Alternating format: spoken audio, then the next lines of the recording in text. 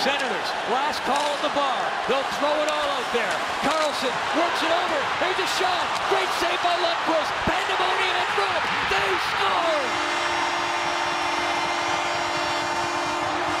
The Senators never giving up. There's Anderson going to the bench. Watch all the scramble around the front of the net. There's your goal scorer. He comes on for Anderson, and he's going to get himself into the prime position. Here he's coming in late, and sometimes it's the late guy that you just don't know who's coming.